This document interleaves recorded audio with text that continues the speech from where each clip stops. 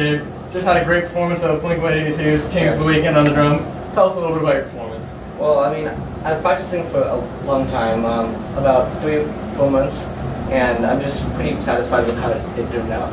Definitely, that was a really great performance up there. Do you want to tell us a little bit about, what it's like to take a song from rehearsal, get it all the way up to the stage, and then finally do it in front of everyone? Well, there's no pressure in practicing it, but when it's in front of people and being filmed and everything, it's the stakes are high.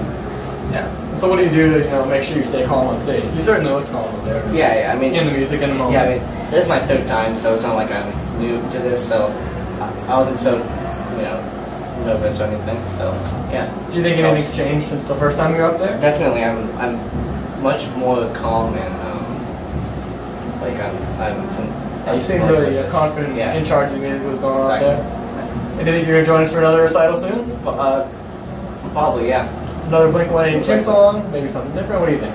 Maybe. I mean, something older, probably. Older? Like, yeah. What do you think? Older albums. Older albums? Yeah. All right. Awesome. Well, Gabe, thank you so much for performing. That was really great. Yeah, Gabe! Woo!